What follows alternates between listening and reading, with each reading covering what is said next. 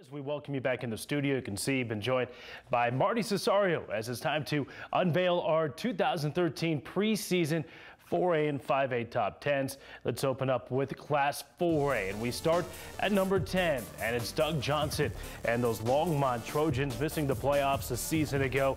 We have them at number 10. Number 9, it's Falcon. Of course, the Falcons are led by Kalen Balaj, one of the most highly recruited players in the state.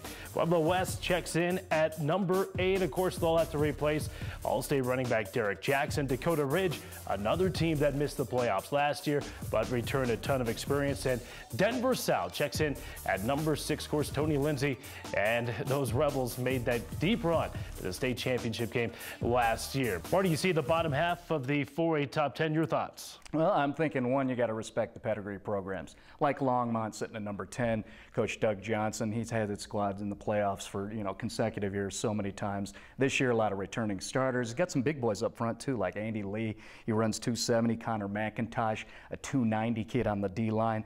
Falcon, you have to respect because of Kalen Balaj. He's definitely one of our top 3 players in the entire state of Colorado. He's got some help, too, in Justin Barron, who's a multi-skilled kid. He'll do everything, including have impact on returns. And then South, much love to them for what they did last year. It was just a storybook season, and a lot of those kids are back. I think of Zach Lindsay, who's going to be a D1 player. Devontae Tasco is a very fun fullback to watch, and then Big Matisse Moore.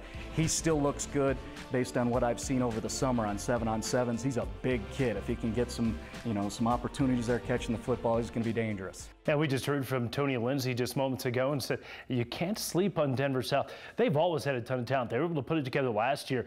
Do not underestimate the confidence that gives a program when you're able to put it together one year, you come back with some confidence and the talent. Denver South certainly is going to be in the mix in Class 4A. All right, to the rest of the top 10 in Class 4A, Vista Ridge comes in at number 5, a Colorado Springs team. Of course, they made a run to the 4A quarterfinals last year, as did Ponderosa. They bring back Dylan Spradling, a kid to watch out for. He does it all for the Mustangs down there. Wheat Ridge at number 3, right around the usual spot for Reed Call, and those Formers always in the mix. At number 2, Pine Creek. Tough start to the season last year. They bounced back, missed the playoffs, but they're going to be there here this year. And our number 1 ranked team in our preseason 4A poll, the Monarch Coyotes. Marty, your thoughts on 1 through 5? Yes, we did put Monarch, the defending champs, at number 1, but you look at what Phil Bravo's team has coming back.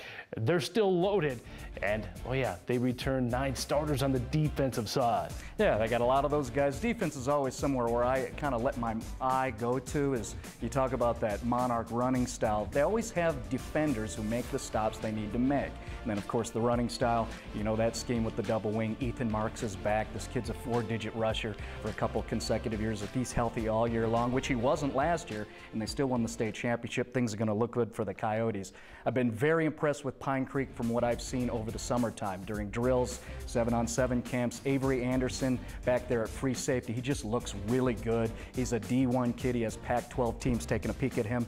The quarterback situation, Tommy Lazaro, he's got zip on that football. He can throw, and he's got guys like Austin Meacham who have some size to him. The passing game, which might be a little different for us for Pine Creek, really looks solid to me. And Wheat Ridge, Reed Call. He always has guys. They play 2 ways, but they're usually up for the task. He's got kids like Tanner Weekland and Avery Mason who are just studs. And again, it's the Farmers. They've got a couple of championships.